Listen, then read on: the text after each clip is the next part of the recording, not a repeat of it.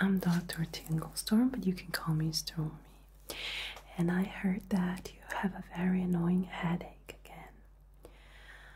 Okay, do you mind if I just delicately touch the areas of your head and neck to see if there is any tenderness?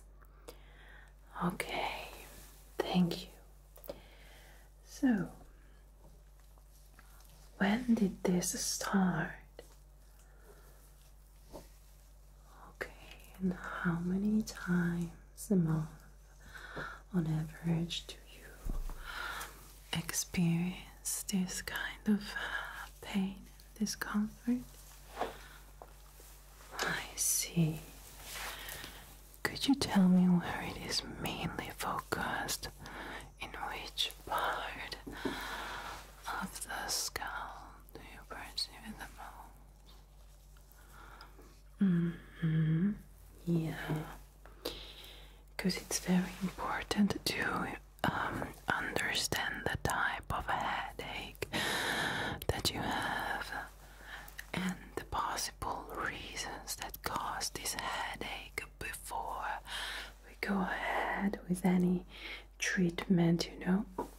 I just want to quickly inspect your ears as well, because sometimes there is a strict link between headache and some ear imbalances.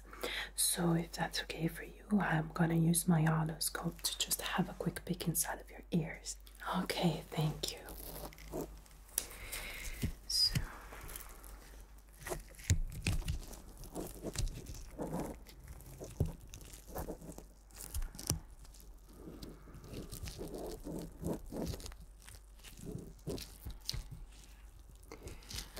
luckily there is nothing alarming here.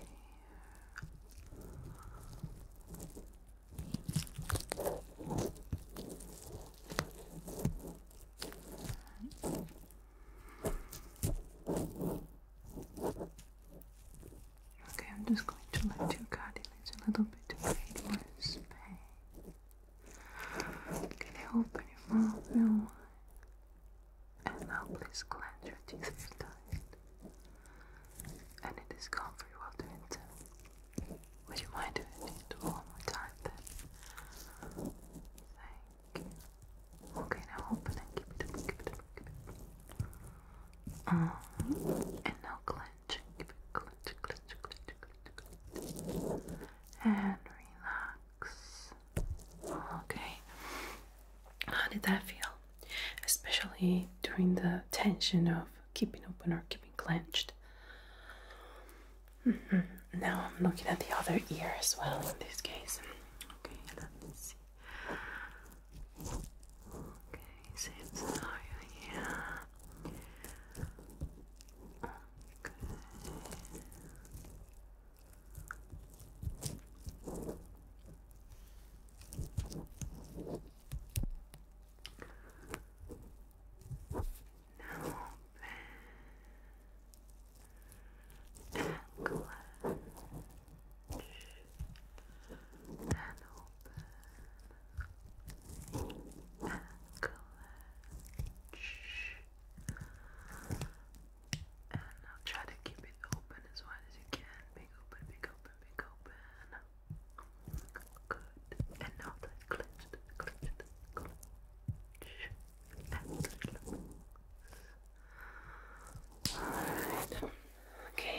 See anything alarming in your ear canal, which is a very good signal, which means that we can go ahead and find out more about the reason and the location of your headache. Okay, alright, so let me just grab our little friend here. If your headache is all over your head and you particularly feel it here, that's usually a tension headache, and it's usually bringing with itself some other symptoms such as a tenderness in your neck and tension. So pretty common. We just need to report how many times this is happening, of course.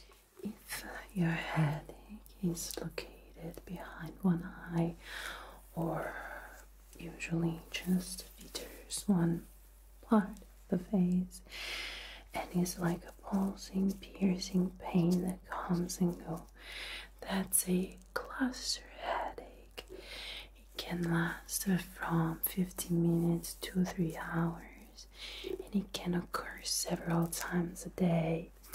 It can usually bring symptoms such as sweating in the affected area, red running eyes, and other discomfort of that sort. If your headache is piercing and coming from inside of your head, it just feels so uncomfortable, that's migraine.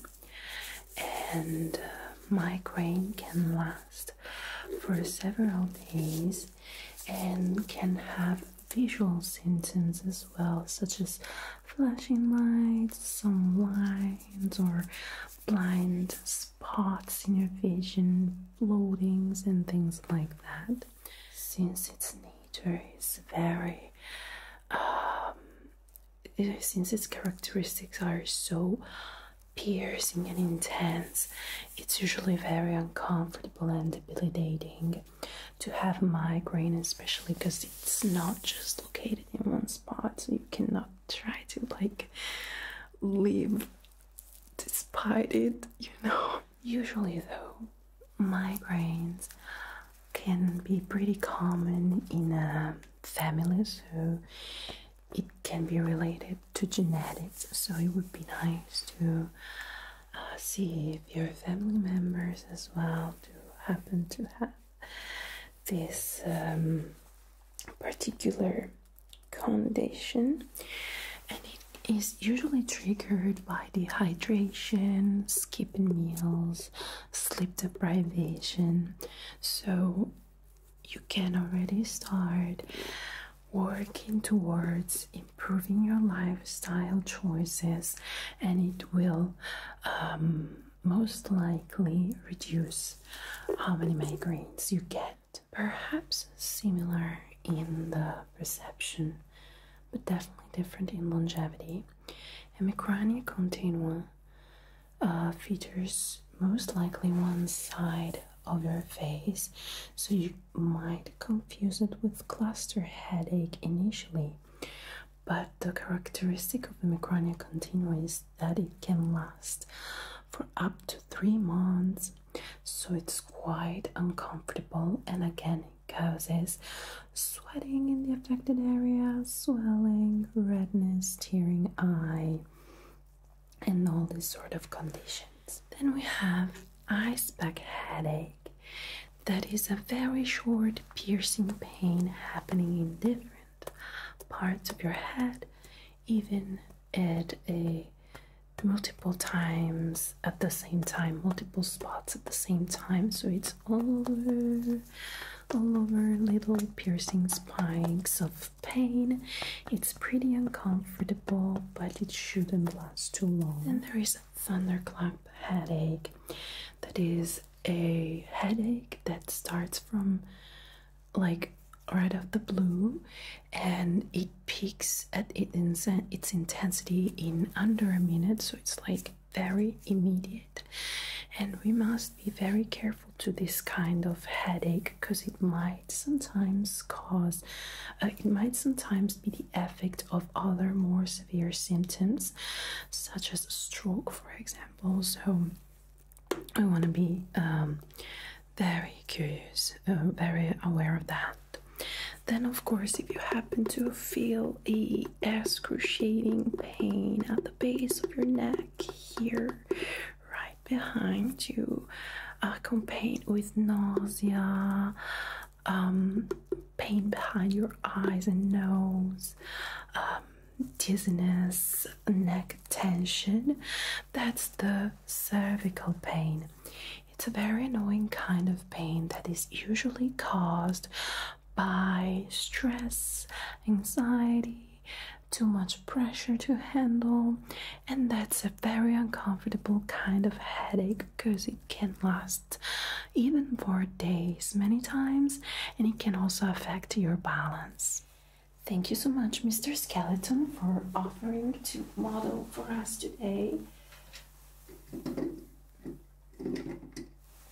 Not that he had a choice, by the way. Now that I explained you a little bit about all the possible migraines, can you relate to something in particular? Okay, so that can be like migraine and cervical pain. Makes perfect sense. Are you particularly stressed out? I could feel a lot of tenderness and tension in your neck and shoulders during the initial palpation, so I can definitely confirm that it must be the case. I just want to have a look at your pupil, please. So don't look directly into the light. I'm just flashing it close to your pupils. Do you feel any pain, any discomfort when I do so? Okay, so like around your orbital area there is a little bit of sensitivity. Yes, so how would you describe your pain level right now? Was it before we started the exam? I see. I am going to relax you today, so we're going to start with a nice massage all over your neck and shoulders, so that we can loosen up the tension.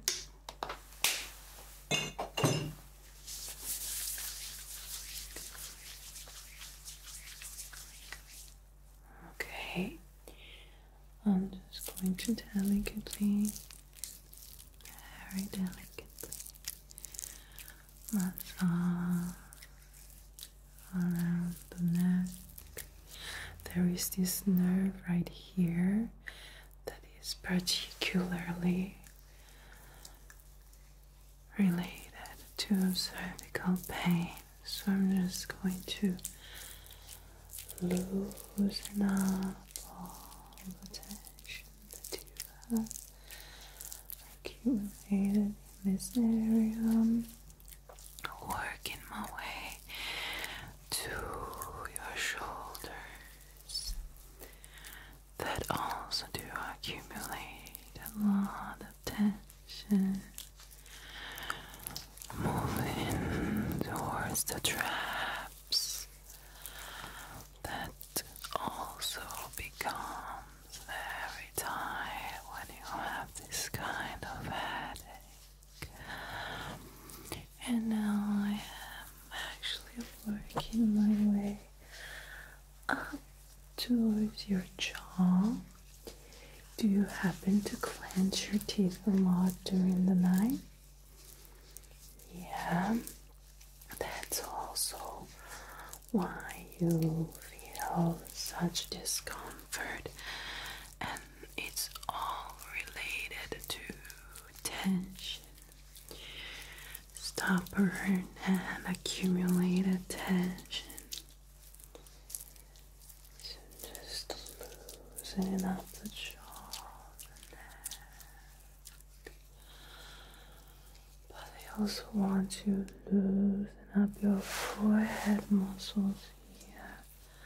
Sometimes, tension, anxiety, responsibilities, they make us frown, and frowning creates this tension that not only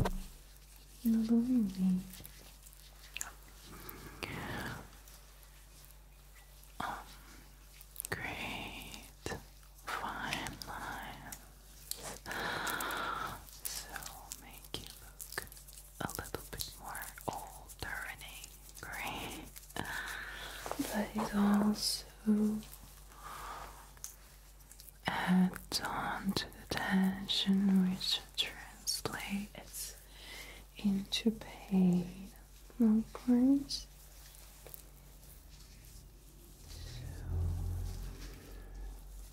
I'm just going to loosen up, loosen up, loosen up. Oh, please.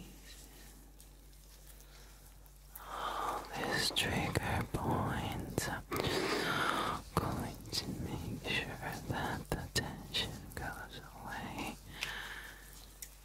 Just like this. Firmly but gently at the same time. Is the pressure too much? Okay, good.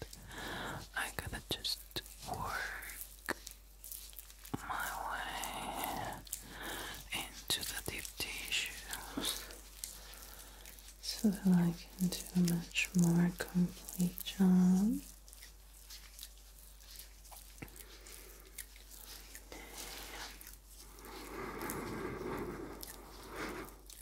Trying to stay as relaxed as possible as I do so. Okay, I'm just massaging your right shoulder trap area. Good. And now the other shoulder and trap.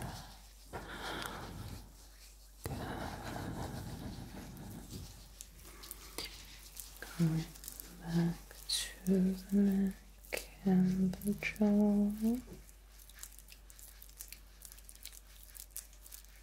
Good, and again the forehead. Forehead.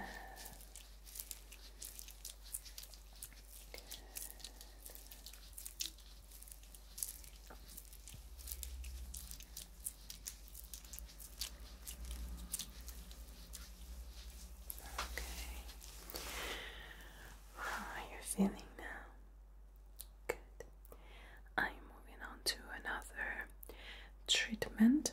This treatment involves some sound waves, and these sound waves are going to relax you even deeper by entering in your brain. And their vibrations will loosen up the tense muscles. Let me actually use my hammer for that,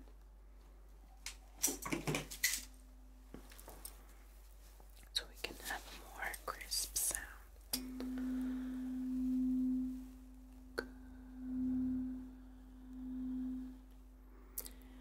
Just enjoy these sounds. Don't try too hard. Don't do anything, okay? You're doing an awesome job. And I know that life can be quite hard many times with all the pressure, all the responsibilities. But you need to allow yourself some me time, even just 10 minutes every day, maybe before everybody wakes up, or right after everyone went to bed. Just a little bit of time for you only. Only you, yourself, and your soul. Maybe do some stretching, some journaling, some meditation. doesn't have to always be the same. Listen to your body and to your needs and just fulfill them, allowing the anxiety levels and tension to go away. Simply leaving out all the rest and prioritizing yourself for the entire duration of that me time that you decide to gift yourself every day. Don't underestimate the power of 10 minutes. If used intentionally, they can make the world of a difference.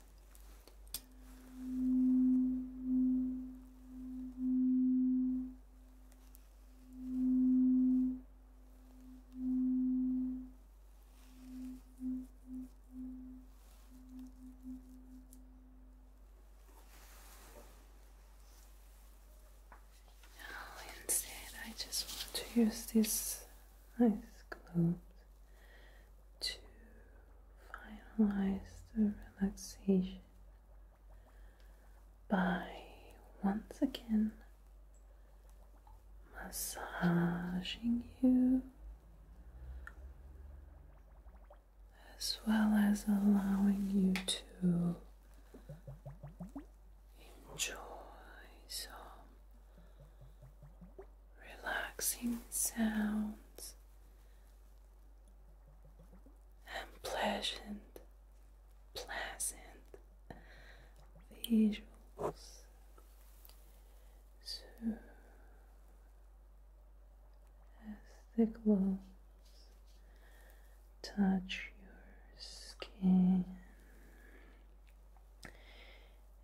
and massage your soft tissue,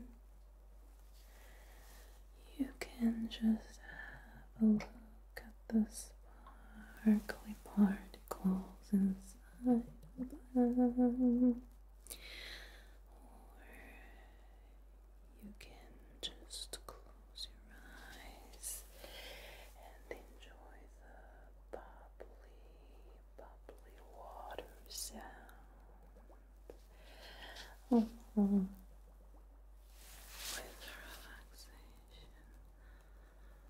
of this treatment.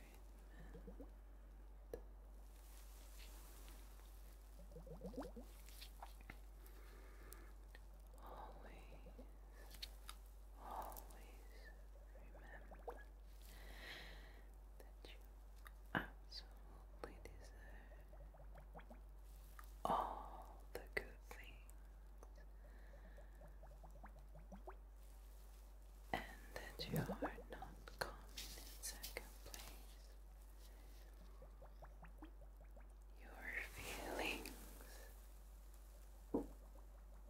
and needs are valid, and stop thinking that you have to carry the weight of the world on your shoulders, because you're not alone. No matter what you believe, you are not alone. And if you decide to take a break, nobody will be disappointed. If you decide to ask for help, you will not look fragile or insecure, and everybody will understand. And if they want, it's their problem, it's not yours. It's just another excuse to be a little more selective with those who surround you, because those who love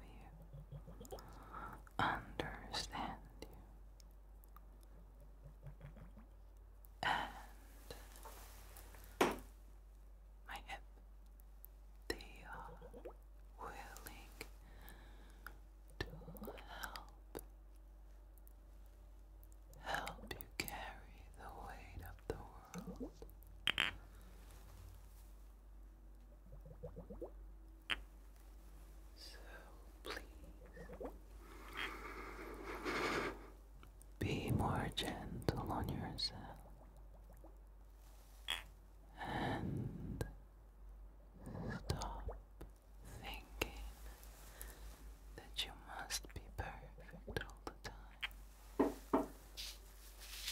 because nobody is perfect all the time. And if someone made you believe that you have to be perfect all the time, it's because they are insecure. But that doesn't mean that their insecurity is your responsibility.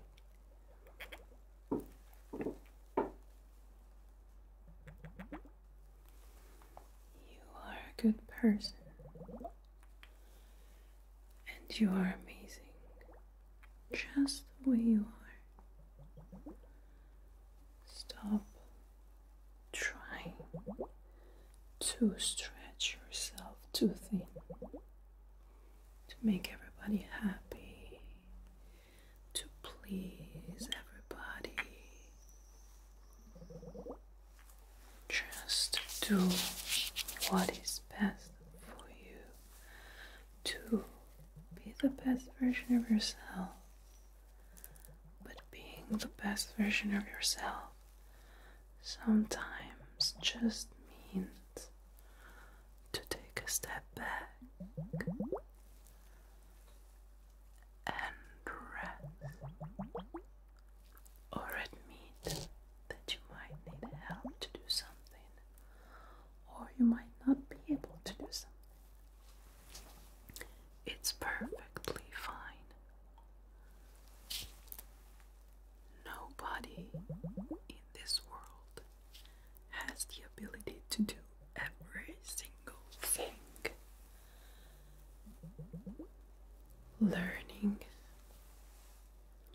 is what transforms us, what helps us level up.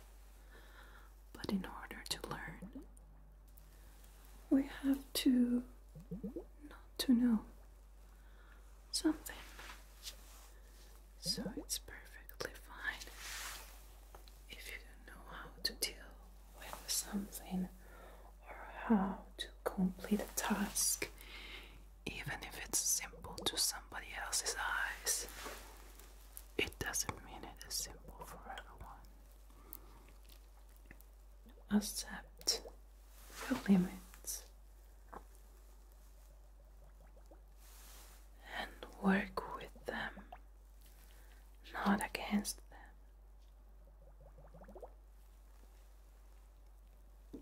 Thank you so much for allowing me to treat your headache today. I hope you are feeling much better already. And please do take care of yourself.